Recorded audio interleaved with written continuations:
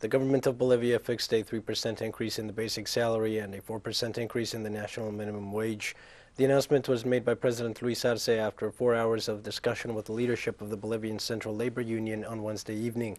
In addition, the Bolivian head of state emphasized that the executive is willing to continue working together with workers' unions to get the country's economy back on track.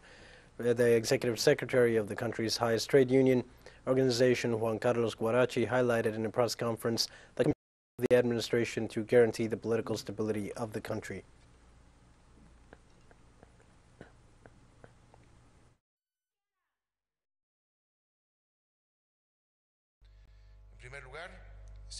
In the first place, it has been agreed that the increase of the basic salary for this 2022 will be over 3%, and the increase of the national minimum wage will be 4%. We know perfectly well that there is still a lot to be done, and we are willing to continue working in this regard.